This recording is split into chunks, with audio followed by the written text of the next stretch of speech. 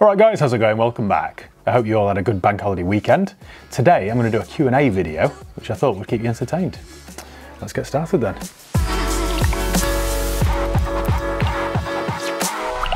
Right, first up then, from John G7304. Where is your bingo carpet hoodie? We miss it. Now, sadly, I know exactly what you're referring to there. That hoodie is a Tommy Hilfiger hoodie, and I quite like the Tommy Hilfiger brand. It's my favourite go-to brand. And that was a gift from a friend of mine. Now, he might be watching this, so I need to be careful what I say. I have a sneaky suspicion that he was bought that and didn't really like it, so gave it to me. It's a bit loud. I wore it in a video, and all the comments on the video were regarding the hoodie, not the car I was in, which was a Mini Cooper SD, if you want to go back and watch it. It's sort of got the TH logo everywhere, and in fairness, it does look like the carpet at a Mecca Bingo. So I still have it, I just don't wear it very often. In fact, John, send me your address and you can have it. Right, next question. Reese Crofton. Hi Matt, what's the best car and worst car you've ever driven and purchased? We also love the channel. Cheers, Reese. This is tough because I've driven loads of nice cars and then also loads of terrible, awful cars. I don't know really. The first thing that springs to mind is something like the brand new Bentley Bentayga that I borrowed last summer. Bentley Manchester called me and lent me a Bentayga for a couple of days. So that was really nice. The worst, it probably isn't a specific brand, but quite often I pick up cars or we get cars in part exchange that just haven't been looked after. The complete, scruffy pigsties. Probably, one of those. It's not, like I say, it's not a specific brand that, jumps out at me, but just something that someone's neglected. For example, actually, I just had a thought. Recently, about 3 months ago, I did a video, a look what I've bought cheap ... type video with a Vauxhall Antara, and it was disgusting. It was the dirtiest car I think I've ever bought. So probably that. Probably that. Next one, TJC. Hi Matt, the channel is getting better and better. Well, thank you very much. My question is, would you get a storage unit to keep all these lovely old Jags and Range Rovers to be enjoyed in the future? Also, when are you making a trip across the Irish Sea for a road trip? I've never been to Ireland, which is something I'm quite embarrassed about. So this year, I promise, I will go to Ireland and do some sort of road trip there. Would be quite good fun, I think. Regarding the storage unit, it's something I've often toyed with. I think I said in one of my videos, I think it was with the green 330 convertible, I mentioned that I'd like to buy an aircraft hangar type thing and just fill it full of 90s and early 2000s cars. I would like to do that. But I think in reality, my dream actually, I was discussing this with a friend of mine a few months ago, would be to buy a small farm, not a working farm, because I don't want to get involved in the daily chores. Some sort of small hole in there with lots of outbuildings. Then I can have animals, all that sort of stuff, but also have a barn there so I can fill it full of, I don't know, a dozen or so 90s and 2000s cars. That's my goal in life, I think, really. Before I answer any more questions, I just need to say a big thank you to today's video sponsor. Today's video is sponsored by Car Vertical. Now, before you hand over any cash for a used car or motorcycle, it's really important that you check its history. And with Car Vertical, that couldn't be easier. All you need to do is go to carvertical.com and then type in the reg or the VIN. So let me give you an example. Do you remember the VW Scirocco that featured on the Transformation channel? Let me show you that. So we know the reg was KU15WFK. Check vehicle. Now obviously we know the Scirocco is a Cat S, but you'd never know to look at it now because they've done a great job with it. So this is why it's really important to do one of these checks. If you saw that car advertised quite cheaply and you went to go and look at it, you wouldn't necessarily know that it looked estate. And what's good about Car Vertical is that it checks databases in dozens of countries, I think 35 to be exact, and it checks hundreds of millions of cars. So this will tell us whether it's ever been stolen, written off, had a mileage rollback, or has outstanding finance on it. Sometimes if it has been involved in an accident, it even shows you the photographs of the damage. Right, and the report is ready then, so let's view this report. So that is indeed a VW Scirocco diesel. It's never had a mileage rollback, there's no outstanding finance, but we've got an amber warning here for damage. So if we scroll down there, it's never been stolen. The last known mileage was 85 because it shows all the MOT history as well. We've got a minor warning there for I guess someone's entered the wrong miles in at the last MOT, or one of the last MOTs. Right, so when we go down to damage, we've got an amber warning there. This vehicle was damaged. This vehicle was marked as an insurance write-off. It tells us that in January 2023, it was registered as a Category S write-off, repairable but structural damage. That's why it's really important to do these checks before you buy a car.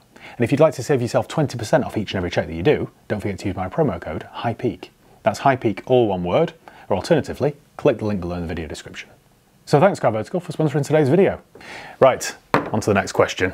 George Horrocks has said, what do you think of the 1.4 litre TSI DSG in a 2018 Skoda Superb estate? Worth spending £15,000 on one? Well, George, what car are you thinking of getting? Because that's awfully specific, isn't it? The Skoda Superb estate is a really good car, actually. I don't know if I'd buy it with a 1.4 petrol, though. It's better with a 2 litre diesel. It's also better as a manual, not a DSG. That probably answers your question, doesn't it? They are really good cars. I just think it's a little bit... The 1.4 is a bit underpowered for such a big, heavy car. Depends how many miles you're going to do in it, really, I suppose. I'd still go for a diesel manual. That's something you never thought you'd hear me say, isn't it? Some Blokes 2022 has asked, thoughts on the new Range Rover? I assume you mean the full-size one, the L460, I think it's called. It's the same with the new Sport. I'm not convinced. I don't really like the styling. Every time I see one, it gets my attention because it's the newest Range Rover and I'm a big Range Rover fan. But I don't really like the styling. They look too bloated. I prefer my L405. I think the facelift L405 was the best Range Rover, to be honest. The new one, I'll eventually get one, I suppose, in 3 or 5 years' time when mine's on its last legs, I suppose. But yeah, no, it'll be a reluctant thing, that. Southwestern in 1986 had asked, has there ever been a time when you've been worried for your car business as cars weren't selling? All the time. All the time. March in particular has been quite a quiet month. But then you can't take it day by day or week by week. You've got to work it out over the year. And over the year, it's always all right. February, for example, was one of the best months in business I've ever had, which is always typically a quiet month. And yet March, which is normally a busy month because of new regs, has been quite poor. So it's a weird job. I remember when I was at my last site in New Mills, I had a period in February, I think, of, well, the phone didn't ring for about 2 weeks. I was climbing the walls. It was my only source of income back then, and I just had no money, and it was a difficult time. So yeah, it happens all the time, sadly. Solid Snake has asked, if you could pick a 1980s classic car, what would it be? Straight away, I'm thinking Mercedes SL, but that's a little bit boring and predictable, isn't it? What about a DeLorean? I think in reality, it would look quite cool. I'd have this in my barn or my hangar or something, a DeLorean. But I think the reality wouldn't be as good. It's got a Renault engine, a Renault petrol V6 or something. I think a Renault gearbox as well. So it'll be an old 3 or 4 speed. I can't imagine it being great. But it's not something you're going to use every day, is it? So yeah, we'll go with a DMC. Here's a good question, actually. TC Audio Books said, hello Matt, Merry Easter. Question, if you got back into the acting game and you were cast as the lead in a cool spy or private eye action thriller, and the producers tell you that you can choose any 2 cars for your character, what would you go for? That's a really good question, actually, isn't it? Right, I think I've chosen 2 good ones. I would choose a brand new Defender 110 in black with the adventure pack on it, with that little lunchbox on the side, like they have in the new series of The Hunted. They look really cool. So one of those, that would be my off-road sort of go anywhere thing. This needs to be made, doesn't it, this? The second car I would choose would be something like a Jaguar F-Type, an F-Type R or an F-Type SVR, all-wheel drive. Yeah, that's a good idea, actually. Good question. Okay, next one. Do you really dislike Rovers, or are you just jumping on the naysayer bandwagon? No, I detest them with every fibre of my being. Dave Bromwich, happy Easter Matt, and thanks for all the great content. Cheers, Dave. My question, would you buy a Volvo V70 or an XC70, and what's your reasoning behind it? Both are very good, actually, Dave, so I wouldn't be too fussed. Whichever one you end up with, I think you'll like. If they were side by side, though, at the same sort of price, I think I'd go with the XC. Just because it's a little bit higher up, it looks a little bit cooler with its flared arches, and of course it's all-wheel drive. So, but yeah, I wouldn't be dissatisfied with the V70 either, so either or. JBMNXT, it's like a Scrabble board, isn't it? Do you think it's a good idea to get into the used car business today? Yes. I think it's difficult, but then it was difficult 8 years ago when I started. It's always difficult. Every time you try and do something that someone's done for a while, somebody that's done it for a while will always say, oh, the job's, I can't say what they would say, the job's messed. You'd be better off doing it 20 years ago and all that sort of stuff. You get it in every industry. And that's what I got 8 years ago from anybody that I told I was setting up. But no, it's still a good way of making money, basically. Yeah, so no, do it. Next question then. Are you excited for our first car show? Petrol. AJ Good. Why have you just sent me a question? Yes, I suppose I am. I am. He's referring to, of course, the Petrol Hedonism Underground event, which is on the 13th and 14th of April at Wembley. So come and say hello. Right, next question. Very smooth that, Andrew, by the way. Very smooth. Next one. Grime. Can't pronounce that. Will the High Peak Property channel be getting any further content? Possibly. Possibly. I set up probably, I don't know, 2 years ago now, a High Peak Properties channel, which was doing quite well. We were doing one video a month with it. We were just documenting my sort of before and after process with various rental properties that I had on the go at the time. But I was kind of aware that I think it grew to like 33,000 subscribers, and it was doing all right in terms of views every month. It was growing steadily. But I was just aware that it looked a little bit braggy, which I don't like. And I felt as though I was telling people a bit too much. Do you know what I mean? This is kind of the problem with social media. I was putting a bit too much information out there, I felt. So for the last year or so, I just haven't bothered filming anything for that channel. I just felt like it was a little bit too close, really. That's my main reason. Or they're the two main reasons, I suppose. And of course, there is a third reason, which is probably the most important. You can only buy one house buying a house takes 3 months or something. So it isn't like buying a car where I can buy 8 in a morning. Do you know what I mean? It's a much slower process. So the whole thing was slower. So yeah, no, I don't know. It's something that I could fall back onto, I suppose, if I wanted to, but I'm not sure. David Marshall has said, hi Matt, question. There must be times dealing with the general public that you think, why am I doing this? Do you think one day you'll just walk away from selling cars and dealing with idiots? To be fair, they're not all idiots. You do get some difficult customers occasionally, but then you do in every job and every industry. But yeah, one day, I never intended to do this long term anyway. I did it as a stopgap 8 years ago, and I've just kind of stuck with it. And I've got no regrets, but I still don't want to be doing it I don't want to be doing it in 10 years time. I don't really want to be doing it in 5 years time, but we'll see. So no, it isn't a long-term thing for me, this. Having said that, I can't ever imagine my life without cars. I will always have some involvement, but I don't necessarily want a forecourt and a garage. It's a lot of work. Admiral's Walk has asked, well, he said, all right guys, how's it going? Welcome back. That's a familiar start to your videos. Do you remember your first video? You must have said just that. All right guys, how's it going? I don't think I did, you know. I think if you go back to my first half a dozen videos, I didn't really have an intro. I didn't ever announce my name or say hello. I was quite sort of solemn and grumpy and... Hello again. Right, so today I just wanted to share with you my latest purchase. God knows why it took off, really. I don't know. But no, that wasn't really... It wasn't an intentional introduction or catchphrase. It just kind of happened. Thinking about it, about a year ago, I did a video of me watching back my very first video. So maybe go back and watch that, because I critiqued it. Next one then, Anthony White. Hi Matt, will High Peak Autos ever move from your current location to somewhere bigger and maybe somewhere newer, or will you refurbish and renovate the current site you're on? That's a good point actually. In the next couple of months I'm about to renew my lease on my current place, so it's going to get an overhaul. It's going to get fresh branding, a lick of paint, it's going to be reclad, it's going to look much nicer. I'm going to paint all the railings, I'm going to completely transform it because I'm quite embarrassed about it. It looks a mess. And because I'm busy all the time, it just gets neglected, but it shouldn't, because that's it's me. People drive up there to see me and see my cars and all that sort of stuff. So it should look far nicer than it does. So yes, in the very near future, it will be renovated. I'm not going to move because I can't be bothered, to be honest.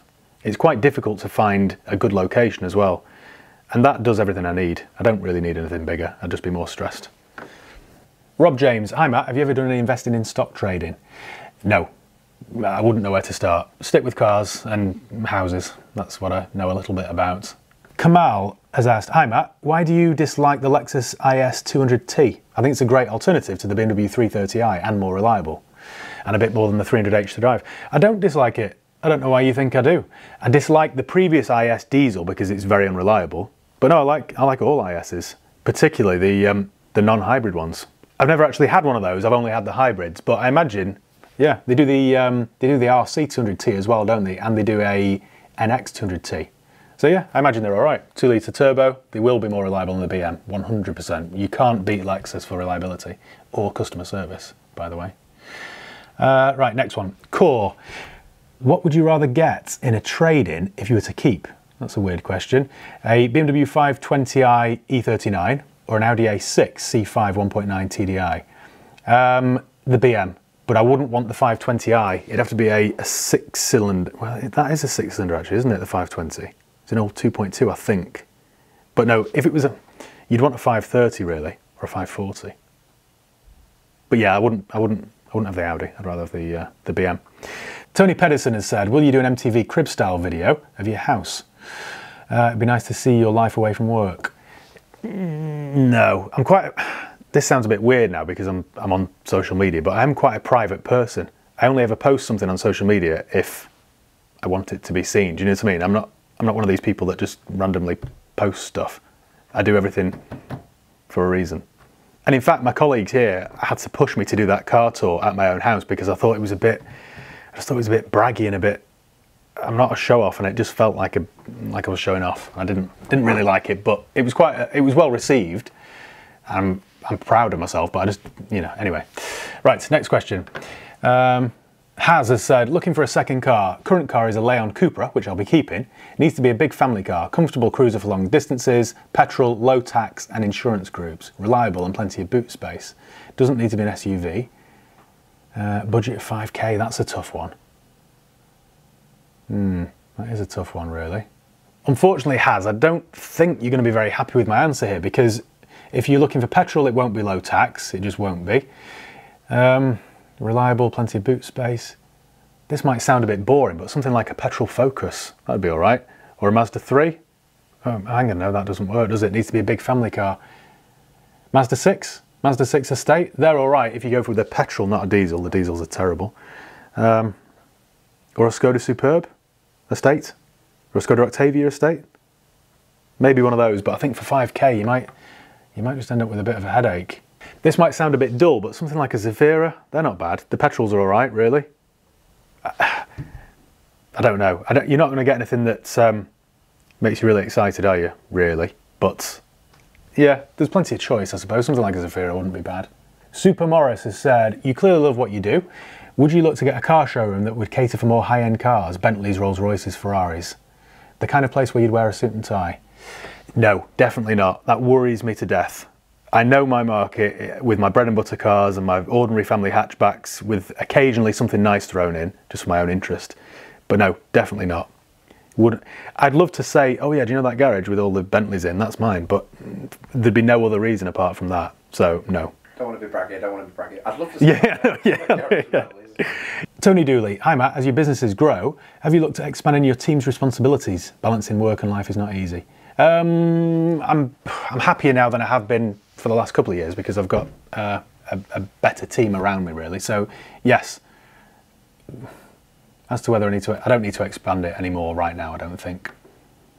Next one then, Henhouse Harry has said, you've got 10k to buy a future classic, what do you pick? You know what I fancy actually? A BMW E30 convertible. Like an early 90s, well no, late 80s. That'd be quite cool, wouldn't it? Something like a 328 convertible. I think they're really timeless. I saw a couple while I was in Bermuda actually. They just look cool, especially there with that backdrop. Yeah, so something like that. Mika has said, hi Matt, what's your opinion on importing cars from Japan? I've never done it. I know a few people who do. And it's quite interesting actually, because you get cars that we don't get here. So I know a few people that have imported Lexus IS 300s, for example. Oh, no, Lexus IS 350s, and we never got the 350 here. So there are loads of cars there available that we never got. So it could be quite a good idea, that, couldn't it? I've never done it though. There are other advantages as well, because for example, I believe in Japan they don't salt the roads, or they don't use salt, so the cars over there are less rusty. There's a place, I think it's up in York, who bring in old Range Rovers, which is how I found them, and they're all Japanese imports. So they bring in Range Rover Classics and P38s, they're all Japanese imports. The only thing that worries me with that is quite often with Japanese import cars, the mileage is always suspiciously low and there's no service history. So I always kind of worry that they might have been whizzed or clocked or something. Who'd know? When you speak to somebody about it, they always say, well, they don't do many miles in Japan, do they? Well, how do you know that they don't do? What a stupid thing to say. They don't do many miles in Japan. What does that even mean? Anyway, right.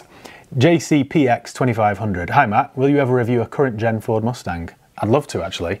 Yeah, I haven't done yet, but I would love to. Peter K, I don't think it's the Peter K, but it might be. Looking to buy a used 4x4 for frequent trips around Europe. Needs to be okay on fuel, have a turn of speed when needed, reliable, budget of 18k, help. Right, what you need then is I forget the numbers, but a X5, the newer shape from 2015 or 16 onwards. They're really good cars. You'll get one for that sort of money. The 3-litre diesel is excellent, it's quick, it's frugal, and they're quite reliable if looked after. I'd have one, genuinely. So one of those, or Porsche Cayenne, 3-litre diesel. Again, same reasons as the X5. Hi Matt, any thoughts on the Maserati Ghibli? I know, I was thinking that. My brother really wants one to replace his Evoque with a Ghibli, so I thought that was him again, but it's not. That was from Logan Mitchell. I need to get one on the channel because they're great value, which is why my brother's ears have pricked up when I showed them to him. You can pick them up for about 12 grand, and it is an awful lot of car for the money. I did a review with a diesel Quattroporte and I loved it. That was about 18 months ago or so, so maybe go back and watch that video. The build quality isn't the best, but they're just cool and quite economical as well. So if the Ghibli is anything like that, then I think you're onto a bit of a winner, really. Right, next question then.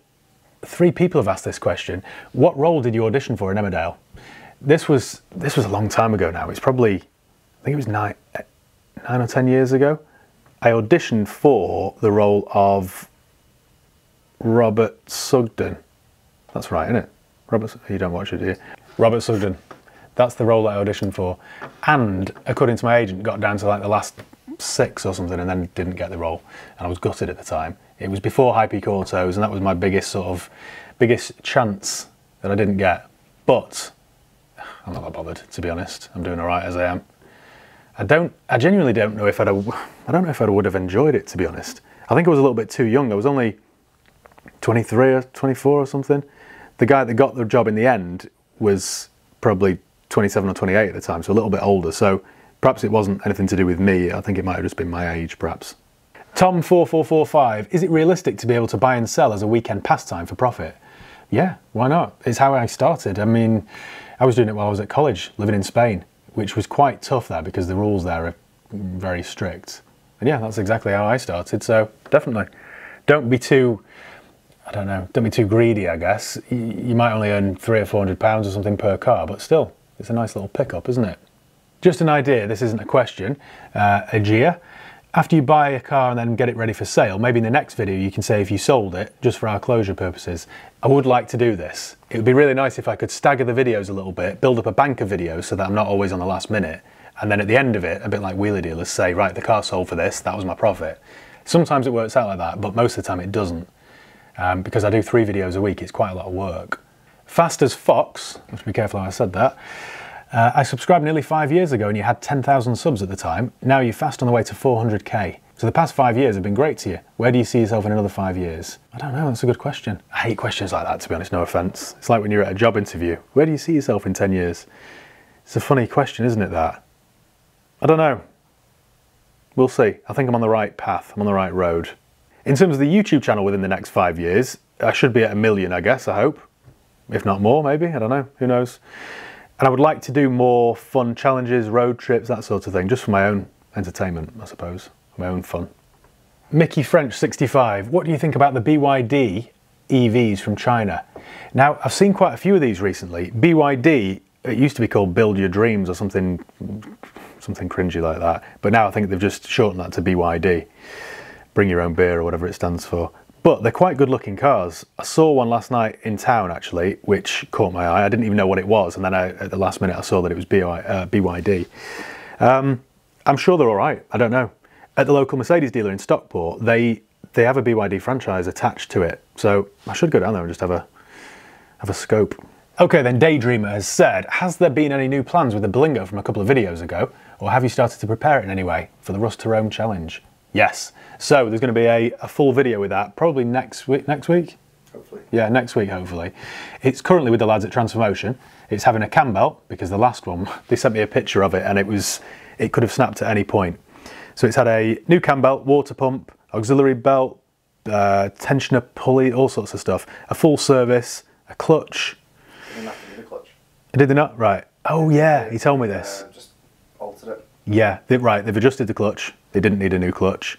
So yeah, I'm massively overspending on my old Berlingo. So there will be a video with that. I haven't actually seen it yet either. I've purposely not wanted to ruin the surprise. I've seen it, well, I've seen pictures of it. I saw the video when I was away in Bermuda last week, but I haven't seen it in person. So I'm keen to drive it for the first time and see what it's like. Well, I think that's about it then. I hope that answered all your questions and I hope that kept you entertained on this Easter Monday. Hope you all had a good weekend. Thanks for watching. I'll see you next time.